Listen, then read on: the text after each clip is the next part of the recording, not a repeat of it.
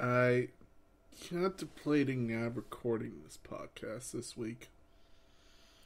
I really didn't know what to do. Was I gonna do the regular show? Was I gonna do my all-in review, even though I didn't get to see it because Bleacher Report was messing up? And then I saw Terry Funk died, and I was gonna cover that in the news and give him a 10-bell salute. Rest in peace, 79. It sucks to see him go, but he got to enjoy life.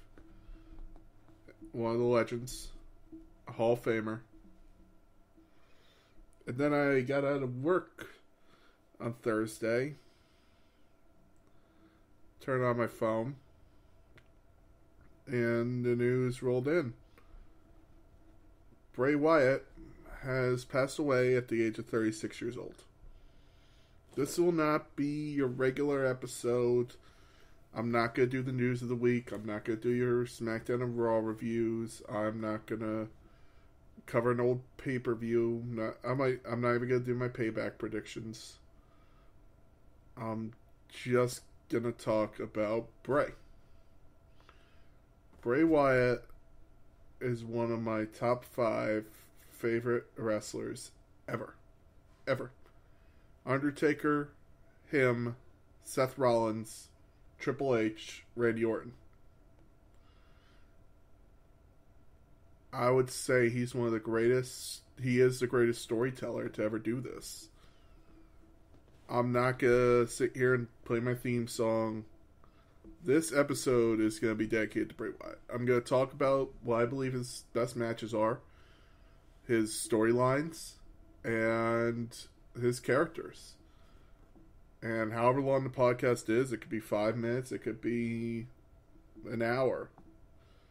I'm going to just talk about Wyatt. I want to talk about first Wyndham Rotunda, the man himself.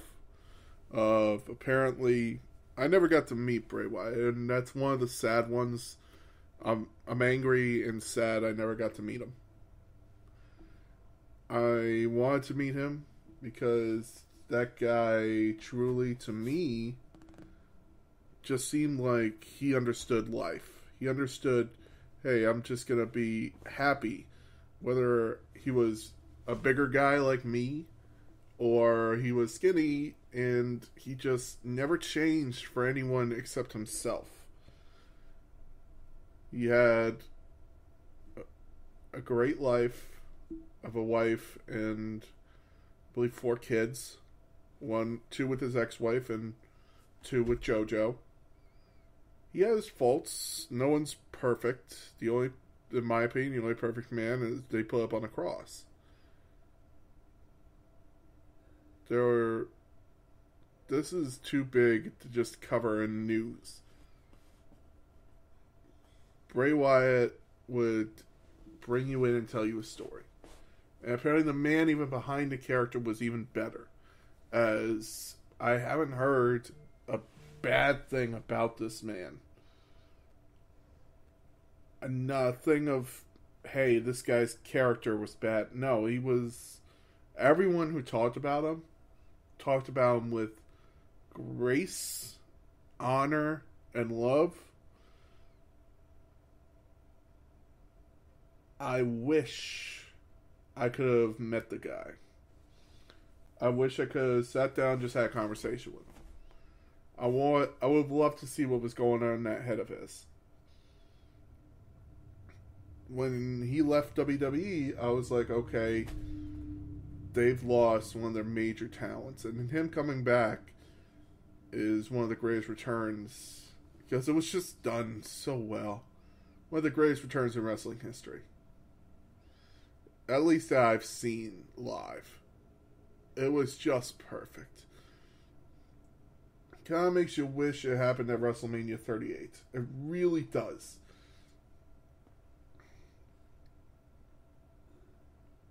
Wyndham was apparently someone everyone loved, respected, and would speak to with grace. So, let's start with the Wyatt family.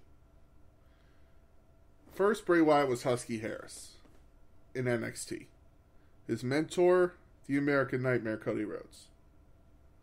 Of course, he was just dashing Cody Rhodes at the time, and this was the original NXT. Before it was ever a promotion, it was a contest. And whoever would win would be signed to WWE. Of course, they signed everyone. Everyone basically on the show was already signed to WWE. You would come in. You got people like Daniel Bryan, Wade Barrett, again, Bray Wyatt, Ryback, Curtis Axel, David Otunga, and even more come in through NXT. And the first season of NXT gave us the Nexus, where Husky Harris was a member. And it's been called one of the greatest storylines to have the worst ending. Because it ended with John Cena going Super Cena at SummerSlam and coming back from a DDT off of cement to pick up the win and basically eliminate the Nexus.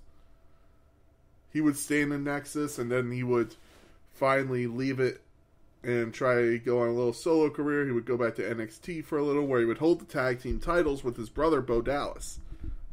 And if you ever played WWE 2K12, I believe, he is the first person you feud with in the created Superstar storyline, Road to WrestleMania. So that's a really cool little fact. If you ever play it, he is the first person you feud with. He then goes to NXT and he starts working on this character who is based off of a movie character, which the movie escapes me right now. I don't have any notes for this, by the way. This is just me just talking, so if I forget things, I apologize. It's based off a movie character, and actually a former WWE superstar came up with this original character, did it for a few vignettes, and then they dropped it, because they didn't want a cult character. He then comes up with this hockey mask kind of thing of this character, and the hockey mask fell to the wayside, and then he starts talking with a southern drawl, and he's talking with a southern drawl and a little bit of inflation to his voice. And you know where to find me. And it becomes that, a little more higher pitched, but he starts bringing in people of these brothers, originally his sons, but they quickly decide, no, they're his brothers. He then goes to NXT. His brothers win the NXT tag team titles. He tries to compete for the NXT title. And he just becomes this great thing in NXT of, alright, he was really one of the first main stars of NXT that you're sitting there and going, alright, this guy knows what he's doing. This guy's ready for the main roster. He then gets called up to the main roster and immediately makes an impact by feuding with Kane and having a Ring of Fire match. He would beat Kane in a Ring of Fire match at SummerSlam. That's a way to start a career on the main roster, man. He would show up with Harper and Rowan, and that's really why they had the Ring of Fire, was to keep out the Wyatt family, but the Wyatt family was still able to get in. And then they feud with the Shield, which is one of the greatest feuds that they could have. They had these unbelievable matches at Elimination Chamber, still talked about. 3-on-3, which would lead to even more feuds after the Shield disbanded. He would have Harper and Rowan feud with Dean Ambrose and Roman Reigns, and it would bring a third guy, and it would lead to return of Chris Jericho. He would then go on to feud with Chris Jericho and beat him at SummerSlam. And after that, it would start a feud with The Undertaker. The Undertaker lost at WrestleMania, and this is still one of my favorite WrestleMania matches of all time. I don't know why, but still, every time I think of it, it makes me smile. It show taking place at night. Besides that, it was awesome. And why I think Wyatt should have won. Wyatt should have won, and that should have been Undertaker's last match.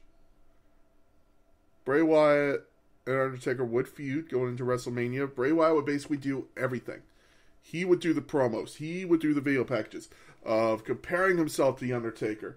And it was basically the whole time for his career, everyone compared him to The Undertaker because it was a supernatural gimmick like his. Lights would go out. Undertaker would show up. Lights would go out. Wyatt would show up. Wyatt would be able to come back from almost anything. Undertaker would be able to come back from almost anything. You have these matches that were just unbelievable. And then WrestleMania 31. Undertaker shows back up for the first time in almost a year. We hadn't seen him since he lost to Brock Lesnar at WrestleMania. And he turns back time and has a great match with Wyatt. And I want to point out, by the way, Wyatt was injured during this match. It was awesome. Wyatt still put on a great match. And I guarantee you, he'll be the first one to say, you know what? Even losing to The Undertaker is still an honor and a privilege to do at WrestleMania.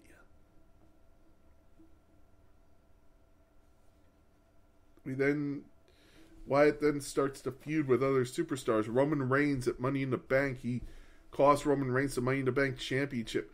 Dean Ambrose. He feuds with Ryback for a little while.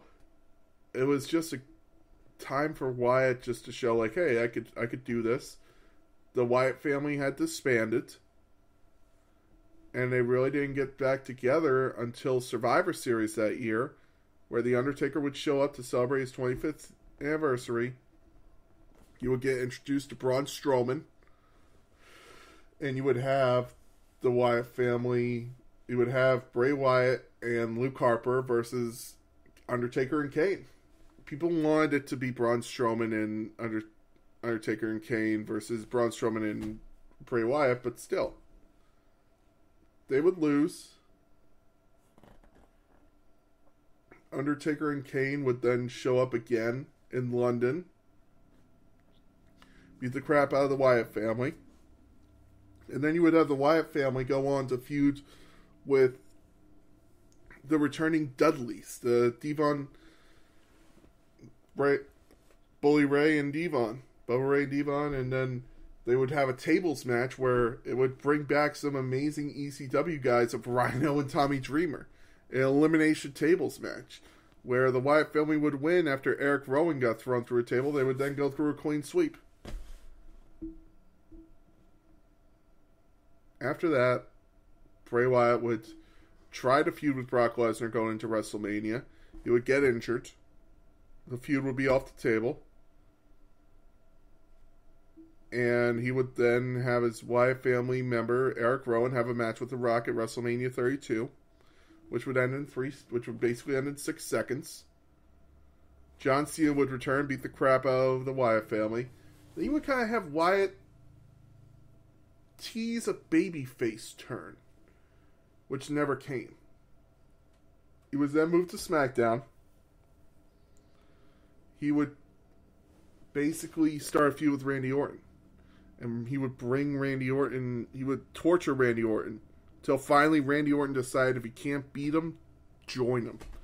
And Randy Orton would join the Wyatt family. Eric Rowan was off with an injury.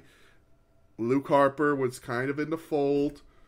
And Braun Strowman was on Raw.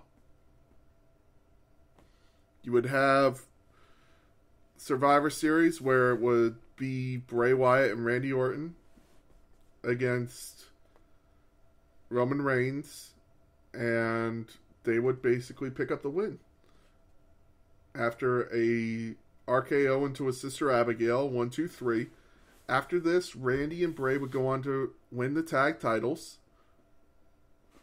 the SmackDown Tag Team Championships, and then would go to feud with kind of Luke Harper. Luke Harper would say, hey, I don't trust Randy. And they would end up losing the tag team titles because of that. And then you would have Randy Orton versus Luke Harper in and basically just like a, hey, settle this match. Luke Harper would lose and would be kicked out of the Wyatt family.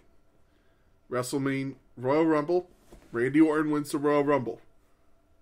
Elimination Chamber comes up. Randy continues his feud with Luke Harper. Bray Wyatt goes into the Elimination Chamber, wins the WWE Championship. My God.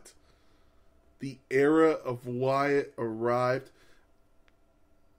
Next night on SmackDown, everyone tuned in to cheer for Bray Wyatt. You deserve it. You deserve it. He had the whole damn world in my hand. And he did. He would lose the title to Randy Orton at WrestleMania after Randy Orton would turn on him. Go to Raw. Feud with Finn Balor and Seth Rollins. And actually have very good feuds. And then would feud with Matt Hardy, where he would turn babyface. They would have a great tag team. And then Bray would be written off TV for a little while so he could go have a baby. His wife was having a baby and he wanted to be there with her. That's fine. WrestleMania 35 comes and goes. No mention of Bray Wyatt. Raw after Mania.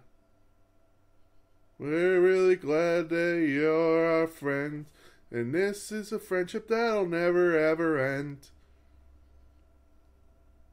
Bray Wyatt shows up. Then there's this Mr. Rogers gimmick. What the fuck is this shit? I wasn't a fan. I was like, what the hell is going on here? What'd they do to Bray? Bray then comes out as the Fiend after that. Attacks Finn Balor. Attacks all these legends. Leads to a amazing match with Finn. Amazing. One of the best squash matches I've ever seen. At SummerSlam that year. SummerSlam 2019. Bray squashes Finn Balor. While Finn Balor still looks strong. And this Fiend thing. This monster of let me in. Unbeatable monster. He was more Undertaker than ever before. And he goes on to feud with Seth Rollins. They have one of the worst Hell in a Cell matches ever. Ever. Ends in a referee stoppage. They have a no stoppage match, a Falls Count Anywhere at Crown Jewel for the Universal Championship. And Bray Wyatt beats Seth Rollins and is the new Universal Champion. Causes Seth Rollins to go from babyface to heel. Seth Rollins then goes to Raw. Bray goes to SmackDown, and we get introduced to the Universal Championship. The Fiend has his own title, no sold quickly. He then has an amazing, unbelievable feud with Daniel Bryan. Reigniting their feud that they had years ago when he feuded with him and convinced Daniel to join the family. But once again, it was just a trick. Daniel Bryan never joined, and he was just biding his time. Daniel Bryan then turns on Bray, and Bray never forgot, man. He starts fighting. Daniel Bryan makes Daniel Bryan cut his hair and go back to the American Dragon. Ooh, I'm getting goosebumps just talking about this, man. They have a strap match at the Royal Rumble, which many people were scared of, but it ended up being the best match of the night. And then he loses his title to Goldberg at Super Showdown. Still one of the stupidest booking decisions ever.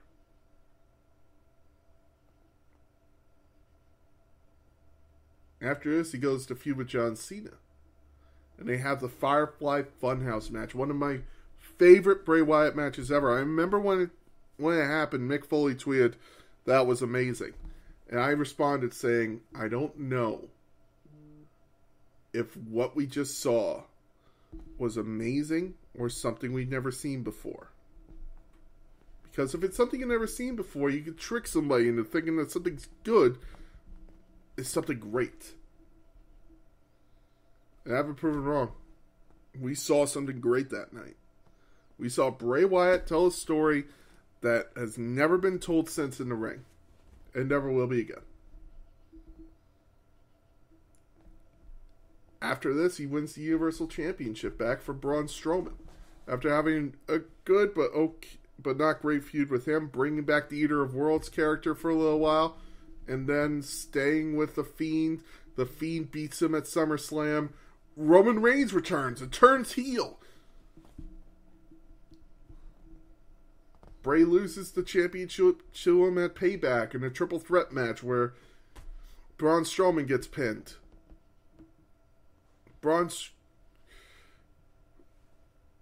Roman Reigns goes into God mode and holds on to that Universal Championship for a long time, man. Bray Wyatt goes to Raw and forms an alliance with Alexa Bliss. Little Miss Bliss becomes a big part of the Firefly Funhouse, and they start a feud with who else but Randy Orton, because Bray hasn't forgotten what's happened. Bray and him have a Inferno match where Bray gets set on fire. Alexa Bliss takes over the Firefly Funhouse for a little while, and Bray returns at... Alexa, stop. Sorry about that. And then Bray returns at Fastlane. WrestleMania 37. The wrong man went over. Randy Orton pins Bray Wyatt in the opening match of night 2 after Bliss turns on him. Bray comes out and says, like, hey, nothing's changed. We'll deal with Bliss later, but I'm still here. This will be the last time we'd see Bray until Extreme Rules in 2022. Bray would disappear. He would be released from WWE. And he would just stay quiet about what he's doing. We would lose Brody Lee. Rest in peace.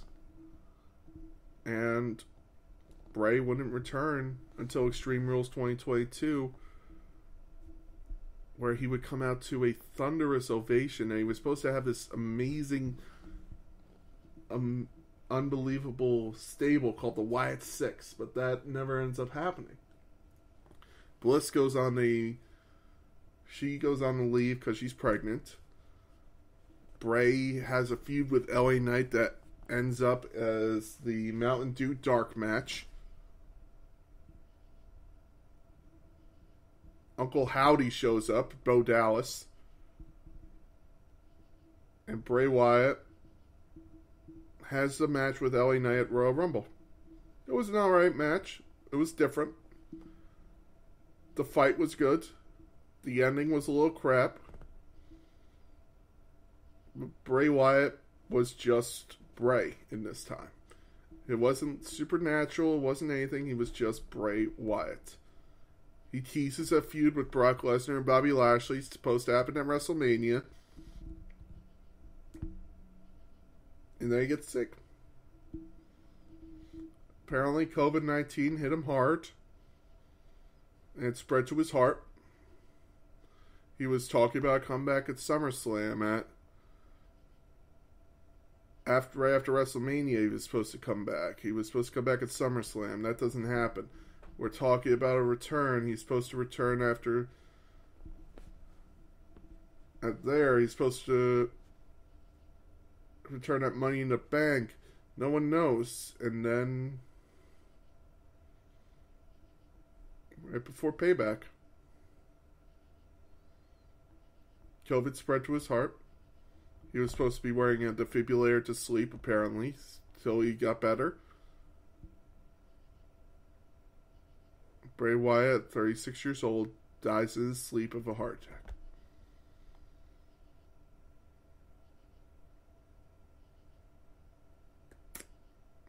Bray Wyatt was a complicated character in the ring.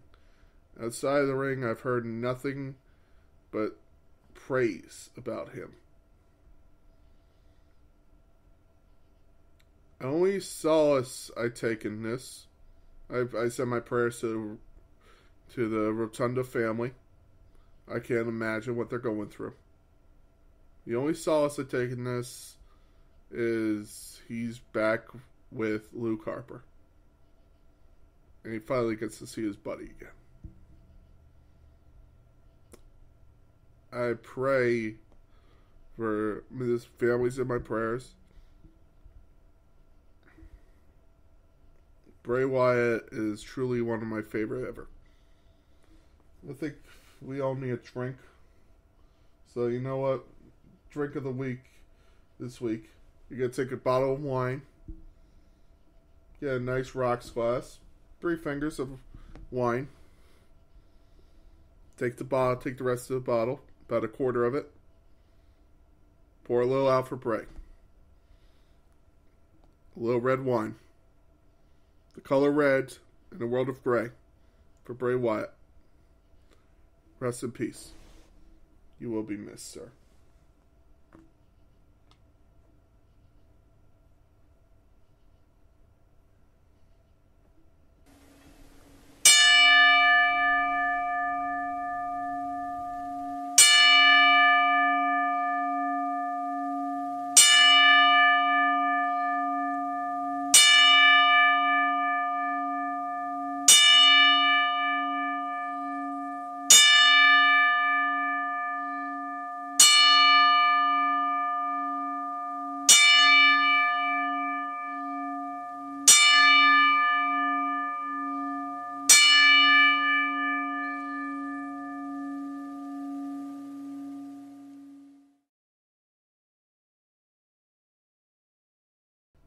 Thank you for listening.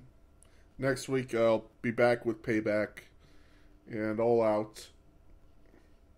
Thank you for listening. Again, rest in peace to Bray Wyatt. You were someone who was taken way too soon. And this episode's for him. And it's for his family. I hope he's at peace. And say hi to Luke Harper for me.